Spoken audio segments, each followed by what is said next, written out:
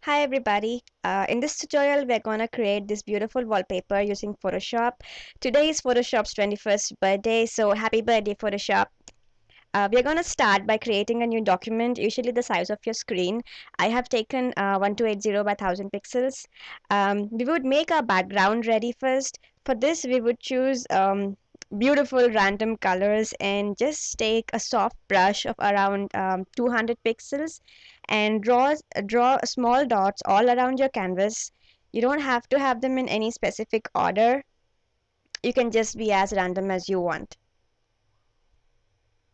And also the colors that you're going to choose for your dots will represent the colors on the wallpaper. So you might want to have them bright and nice.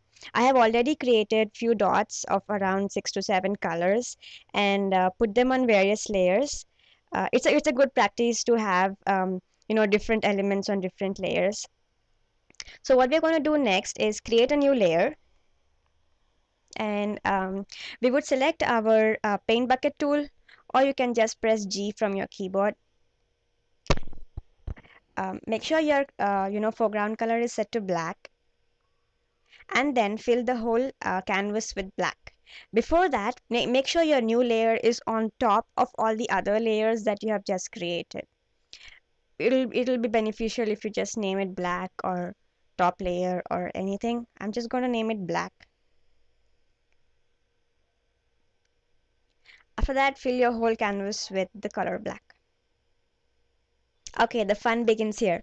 After that, select your eraser tool and pick up any brush that you would want pick up any brush that you would want the design on your wallpaper to be. Like for example, if you want flowers, just pick up a floral brush and make sure it is set appropriate to the size. You don't want it too small and you don't want it way too large.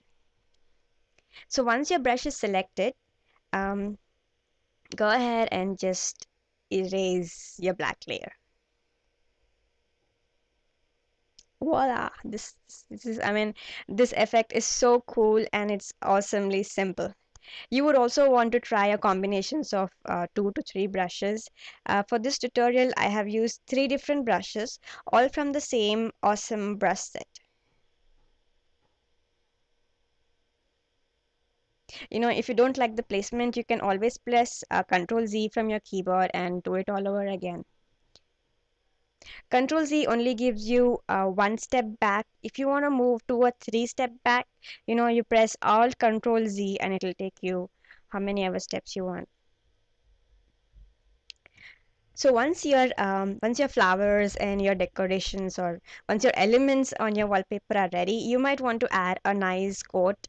You can do this by creating a new layer. Select the text tool and type anything you want.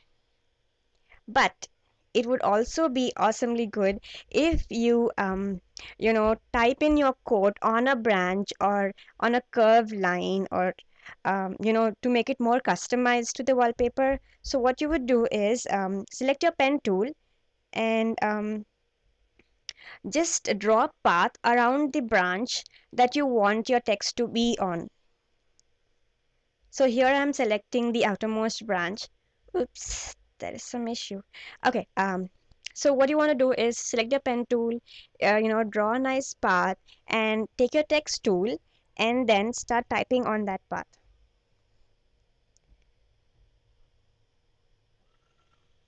Okay, done. So after this, you would want to, delete your path and hide the previous text layer that you had created, and add some styles to your layer.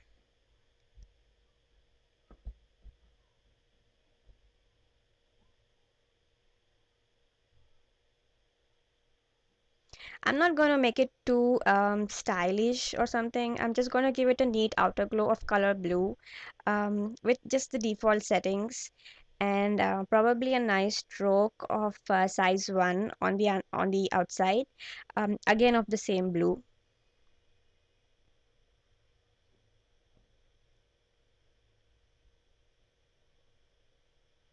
Yeah, there we go. Alright, so this is what your wallpaper looks like. Thanks for watching. I hope you had fun.